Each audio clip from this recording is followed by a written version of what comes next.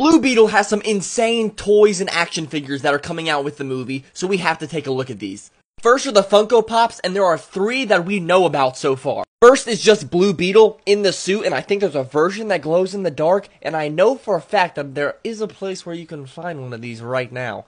But you didn't hear that from me. The next one is just Jaime Reyes, Xolomero Dueña. It's kind of basic, and I kind of love it, and it will be in my collection immediately.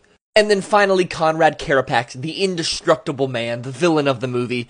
This one looks awesome as well, and after we saw the photos of the suit in the movie, this is pretty accurate, and I want it now. We also got some McFarlane Toys action figures, and when they released this picture, you could have heard my scream from 2 miles away.